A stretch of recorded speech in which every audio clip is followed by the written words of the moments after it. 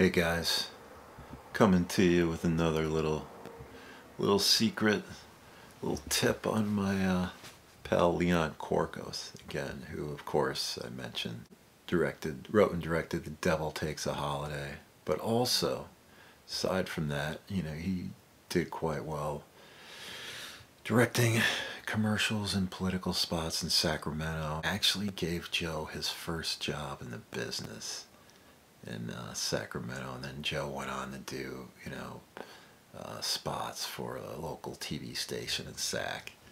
And then, of course, did Blood, Guts, Bullets, and Octane, which Leon produced. Then Narc, which Leon was not involved in. But after Narc, it premiered at Sundance.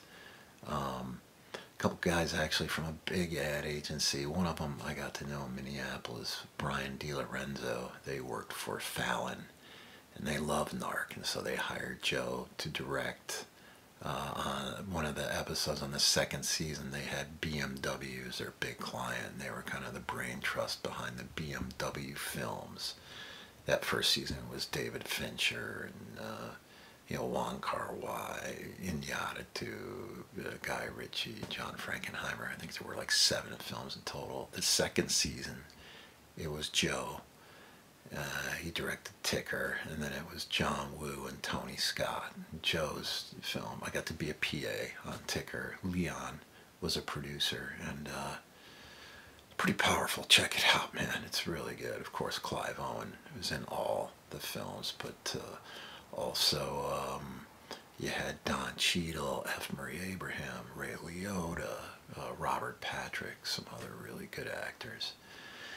And from there, Leon, continued doing the political spots and commercials, and then he produced a couple other things. He produced again for Joe the film Stretch with Patrick Wilson, Chris Pine, Ed Helms.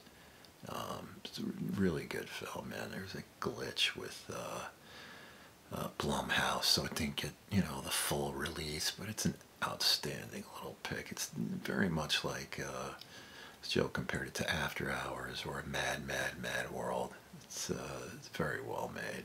Then Leon also was a producer, executive producer on Gary Marshall's last film, Mother's Day, with Julia Roberts, and star-studded cast. So check out his work, man. He's done some really interesting things. The latest thing we're working on, it's in script form now, is Rainmakers. We have a really cool pitch deck.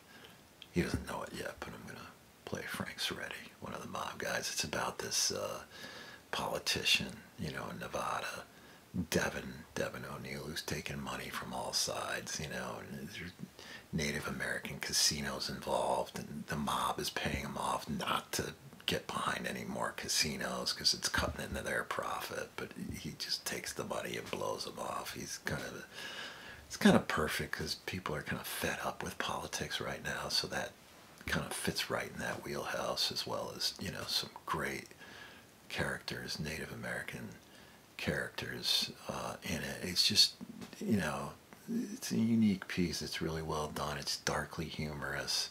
It's a great film for the moment. I'll get into that project, Rainmakers, on the next one. But meanwhile, go ahead, check out Blood, Guts, Bullets, and Octane if you can. Definitely check out, you can see it on YouTube, Ticker.